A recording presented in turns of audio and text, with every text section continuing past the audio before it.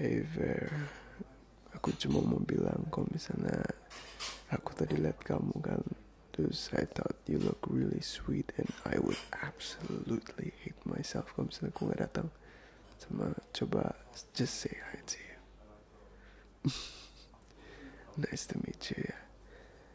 And you lagi sibuk gak? Not really, karena aku gak bakal lama-lama banget juga. Paling bentar lagi juga bakal ada meeting, but aku lagi perlu nunggu di apa sih namanya, kayak temen aku buat sampai. So aku asli ada meeting right here right now, but my client sama sekali belum datang, and it's fucking annoying. Mohon maaf, aku udah ngomong kata kasar. Ya, kalau misalnya nggak sesuai jadwal kan ngeselin gitu ya. Maybe can I sit down for a minute? Soalnya kayak nungguin dia capek. Nice to meet you. By the way, itu apaan? Boleh nanya nggak? Kayak some sort of tugas atau pekerjaan gitu ya. Well, I'm sure you could do it. Masa nggak bisa sih? Coba let me see. Maybe I know something about it.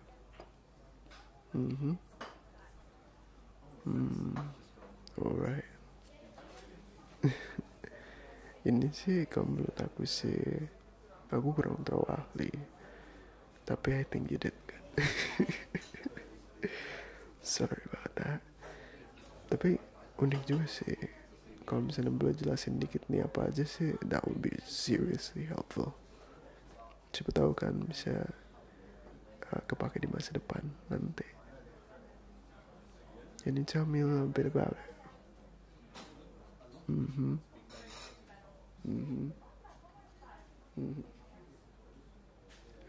Oke, ngerti. So, kayak ini tuh perlu kayak gini, terus kalau misalnya kita salah. Oke, sekarang aku ngerti. Damn, smart woman deh. Gak apa-apa deh. By the way, judging from your looks, you're smart. Ini kayaknya yang susah dapat cowok ya. It's okay. I do have a really bad time juga. Cause lately banyak itu yang minta buat cariin FWB nggak jelas gitu.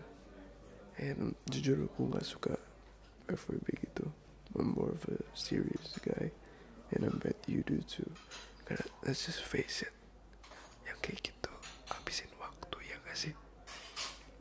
Kadang-kadang tiba-tiba ngerasa kayak holy shit, this guy or girl cuma pengen main-main aja. It's annoying, ya kan?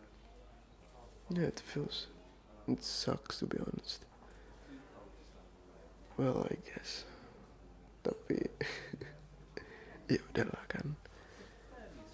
Well, namanya juga lagi kesepian. Jadi kayak gitu deh. Gak apa-apa, lanjut kerja aja dulu.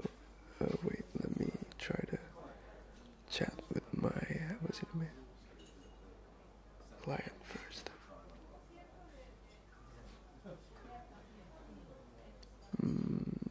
Were you peeking at me like that? No, you can lanjut aja. Gak perlu liatin aku juga. Gue cuma lagi nungguin.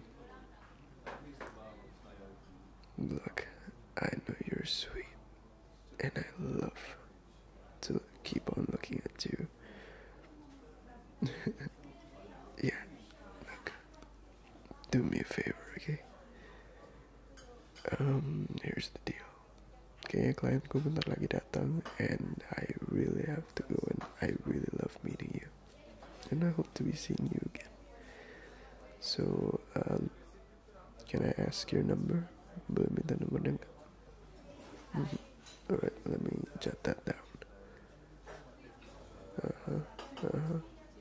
Ini bakal di ghosting gak kira-kira nih? Harusnya kamu yang khawatir ya aku yang ghosting. Gak apa-apa kok, aku bukan tipe yang ghosting. Aku tipe yang kalau misalnya emang aku gak mau ngomong, ya aku bakal kasih tahu. So it's okay. By the way, it's been fun meeting you. And yeah, next time if I see you okay, that hairstyle and that lovely smile, we're absolutely gonna have to date. But yeah, by the way, Sabtu free gak? Okay, we'll set that at jam kalau misalnya jam 1 siang mau. Oke. Kira-kira mau makan di mana? Oh enggak, maaf, sorry. Mau nggak makan di mana? Kan setiap orang punya preferensi sendiri. Hah? Oke. I'll see you right there ya. Maybe juga kalau misalnya you interested, karena juga aku tertarik jujur sama bidang yang kamu lagi ada ini. Maybe I could learn a thing or two from you, and maybe you could learn a thing from me. Mohon maaf, agak melantur suaraku. But yeah, I'll see you later ya. He's here. Aku duluan ya. And yeah, it's nice to meet you. See you ya.